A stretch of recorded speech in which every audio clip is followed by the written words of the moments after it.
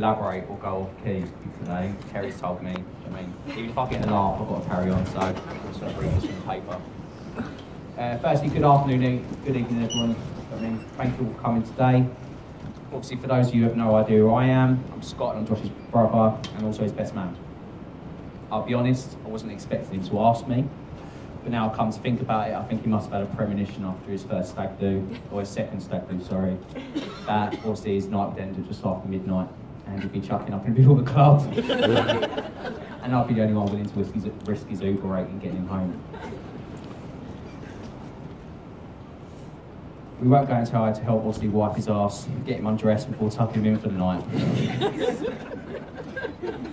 No, seriously Josh, it's a great honour to be asked to be a part of both Josh and Robin's special day. And before I go any further, can I just say, Robin, you look absolutely beautiful today.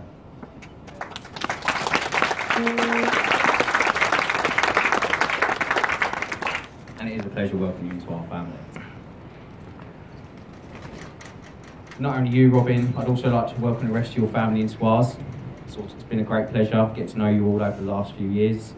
And yeah, I'm not going to go into further, Jay knows more than needs to know about that. I'd also like to thank obviously both Jay and Josh for their speeches. You've left me with a hard act to follow and absolutely nobody left to thank. So thank you both for that. I'd also like to thank both Josh and Robin again for asking us to all be involved in one of the most important days of their lives.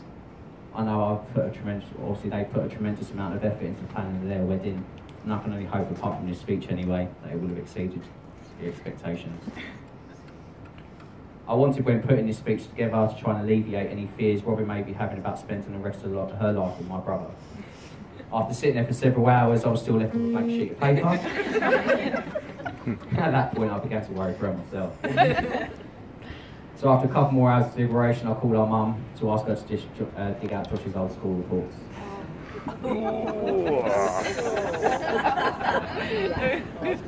So Robin, to put your mind at ease, I'll now go on to list out just a few of Josh's greatest achievements throughout his school years and early adolescence. We'll start with maths. Joshua, obviously quoted from his teacher's reports, has applied his depth of knowledge to working with money up to 10p. Not only that, he can also add up and subtract numbers to 10p with increased confidence. Robin, I think it's safe to say you're looking after the finances. Moving on to IT. Joshua is now competent in the use and function of a mouse. Not only that, he's becoming increasingly confident with using a keyboard. So Josh, obviously, should the carpentry not work out, I think it's safe to say you'll be steering clear of an office job. However, music. Triangle, mate. Deadly. Josh's teacher goes on to state in black and white, I have the report to hand as proof. Should anybody require confirmation? She quotes, Joshua has a pleasant singing voice and he's also enjoyed in devising his own verses to traditional songs. That's a change. Not only that, I'm going to include Joshua's PE teacher's comments at this point too, although I do appreciate we are on the subject of music, but the two do relate, so here it goes. Joshua enjoys the creative experience of expressing his ideas through dance.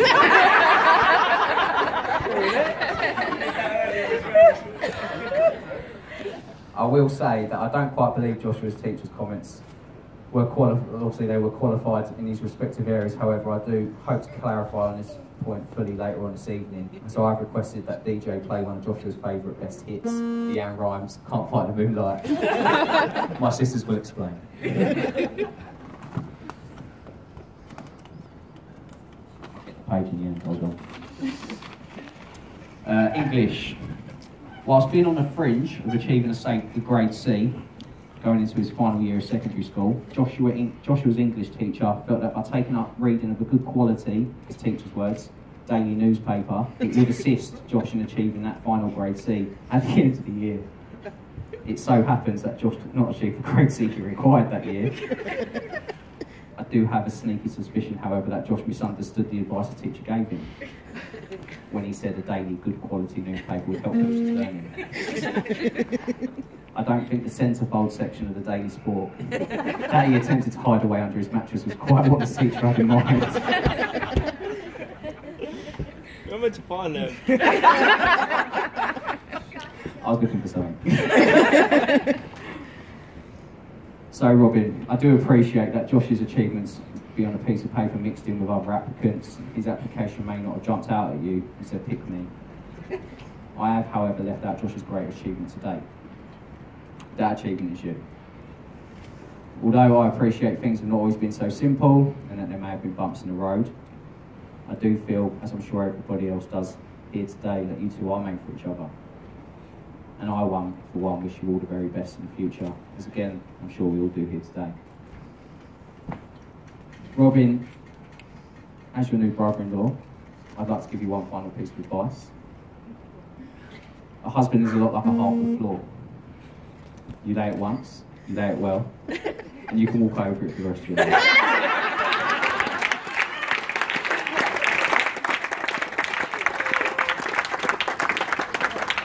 That's of course only true so long as you don't draw a screw into any of the pipes first, eh, Josh? It's been an absolute pleasure watching the two of you grow as a couple and mature into the people that you are today. Stay kind, look after each other. We're also proud of you both. Could you all please stand? And join me in raising the glass to Team Jobbing, the new Mr. and Mrs. Bennett. Also, Jay's also asked me to say, please no one nick the pictures